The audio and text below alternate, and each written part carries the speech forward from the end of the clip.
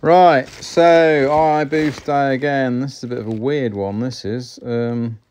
Apparently it just sort of displays the programming message and then that's about it. Now that's a new one. Can't say I've seen that issue before. New day, new problem. What in the hell's going on here? Where's the fan connector? Oh, it's been opened. Oh, wonderful. Now, this is interesting.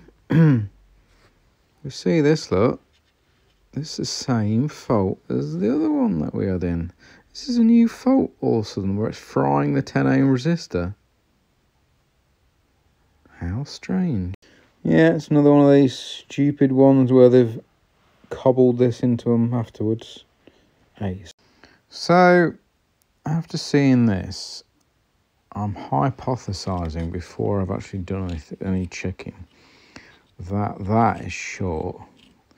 And the reason it's turning on and off is because the new version of this has some kind of short circuit protection in it. So basically when it goes bad, instead of it just blowing the hell out of everything, it just turns on and off. And that's probably why it's turning on and off. And that resistor looks like it's gone again. How weird. Right, we've got the multimeter out, do some tests.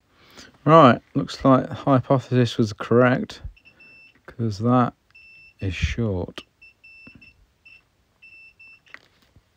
What does our fried little friend here read now? It's supposed to be 10 ohms. It's now 8 mega ohms.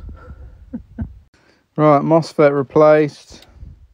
And then that resistor replaced. So let's see if it works now. Right, let's see what it does now.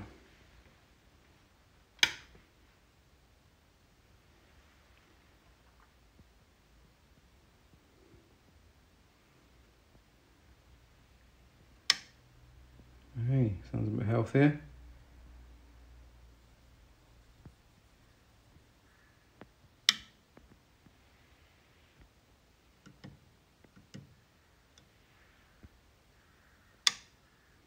Yeah, looks good to me.